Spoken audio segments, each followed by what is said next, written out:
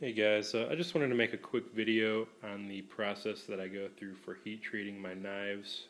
This is going to be specifically on 1095 high carbon steel, as the methods will vary from steel to steel based on their carbon content, their steel makeup, and various other factors. So again, this is just for 1095, and this is just my method. Probably just about every knife maker or heat treater is different, but I've been seeming to get some pretty good results from this way, and this is pretty much in line with a lot of the research I've done. If at any point you have any suggestions or see where maybe I'm making a mistake or could do something better, by all means feel free to comment or give suggestions, and I will look further into that. First, I just want to kind of give the basic breakdown, and then I'll probably go into a little bit more detail of each phase, just to make sure I cover everything. But the first thing I do is obviously get my knife prepped for heat treating, and that's simply to rough profile the blade out, get the edge grind done, or the blade grind rather, and then drill any lanyard holes or holes for the handle and get that all out of the way. And then I like to take the factory finish off as well, just to reduce any scaling as much as possible. This knife is almost ready for heat treat. I just wanted to give an example. Well, I'll go ahead and go over that later and continue through my process here. Once the knife is ready, I will place it in the oven and bring everything up to temperature. And while the oven is heating up, along with the knife blade, I will heat my quenching oil as well. And I'll go over why I do that in a minute as well. But the next thing I do, while those two things are heating up, is I'll go ahead and preheat my tempering oven. Make sure that's ready to go. Once everything is heated up and ready, I'll let my blade soak for about 10 minutes at the final temperature.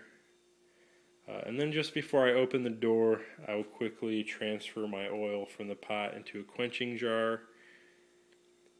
And then just as quickly open the door, pull the blade out, and dip it in the quenching oil. After that's done, I will let the blade kind of sit in the oil for a couple minutes just to make sure it drops down to a temperature that I can safely handle it without burning myself. Then I will clean the excess oil off with some mild soap and warm water, just to reduce any burn off in the tempering process and hopefully keep my garage from smelling too bad. And then I will put it in the tempering oven at the required temperature for the required time until that's done. And then when that's finished, I will simply let the blade cool to room temperature by itself without quenching it or cooling it by force. Now, as far as specifics, like I said, this blade is almost ready. But concerning the blade grind, you really want to leave a little bit of thickness at the very edge. You definitely don't want to sharpen it yet, and you don't want to make it too thin relative to the original stock thickness. Simply because if it gets too thin in one spot, it could warp, twist, or crack as you quench it. And it seems to do better and stay straighter if you leave it as thick as you can. And usually that's about the thickness of a dime for your average knife, if not a little bit thinner. And again, it definitely depends on the original thickness of the stock. If you're using like a 16th inch piece of stock, obviously the thickness of a dime would be too thick. But you just want to ensure that it cools evenly and that one part's not too thin, because you will get a little bit of twisting, warping, or cracking, like I said. Another way that you can kind of help with that is to preheat your oil. I usually heat it to about 120 to 150, somewhere in between there, because you don't want to quench it at room temperature, especially like now my shop's probably about 55 degrees, so that's definitely too cold. So I like to bring my oil to temperature, and that yields better results, a harder quench, and just more consistency overall. And then as far as when you're getting ready to quench, you don't want to waste too much time after you take the oil off the hot plate, as it does start to immediately cool, and you don't want to leave your oven open for too long or take too long to bring the blade into the oil, because everything does start cooling pretty quickly. Another thing I will mention, I do like to turn the heating element off when I am reaching inside there, just so there's no chance of contacting any live voltage while that element is heating, because this is set for about 220. As far as the tempering process is concerned, that temperature and time could vary depending on your steel, your preference, or the hardness you wish to achieve. I like to keep mine at about 400 degrees Fahrenheit for about an hour and a half for each process. And if the blade comes out nice and straight from the quench, I usually only do one. I might start doing two, see if that yields any better results, but so far one's been working pretty well for me. And as far as the oven's concerned, you do want to get a meat thermometer, as these analog dials are not very accurate for your average toaster oven. As you can see, this one's actually set to about 375 or so, and it's actually reading 400 on the meat thermometer, or the oven thermometer, so there is a little bit of play there.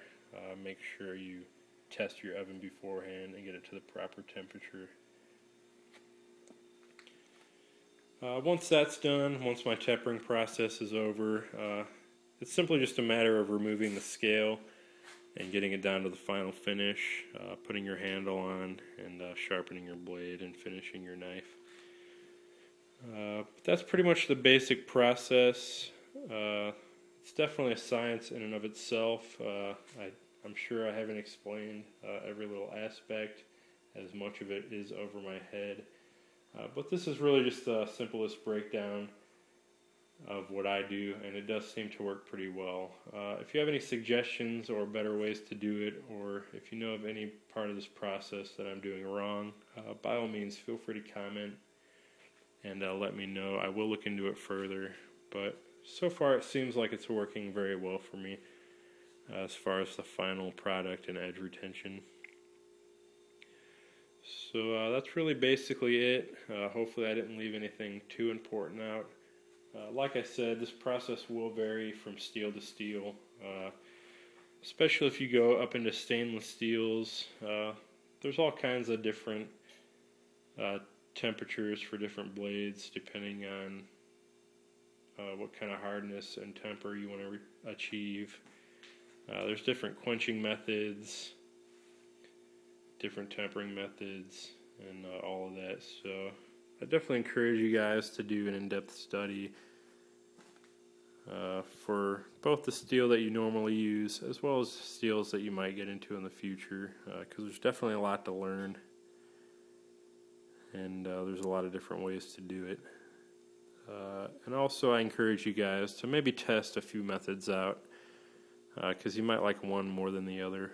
But that's the way I'm doing it right now. It could change in the future. I would like to do a little bit more extensive testing, just to make sure that this is the best way for me to go. But like I said, so far so good, and we're going to keep doing it this way for a while and maybe get a little bit more testing in. But that's going to be it for this video. Please feel free to comment, rate, and subscribe if you haven't already. Feel free to leave any suggestions or just any facts that you might have on this process that I might have left out. And I thank you all for watching, and I hope you're all having a good day. See ya.